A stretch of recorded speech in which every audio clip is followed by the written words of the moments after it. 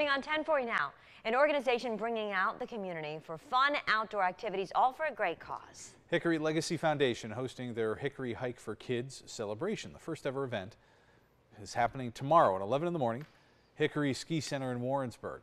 Attendees can take part in the event's first ever community hike up the recently renovated trails.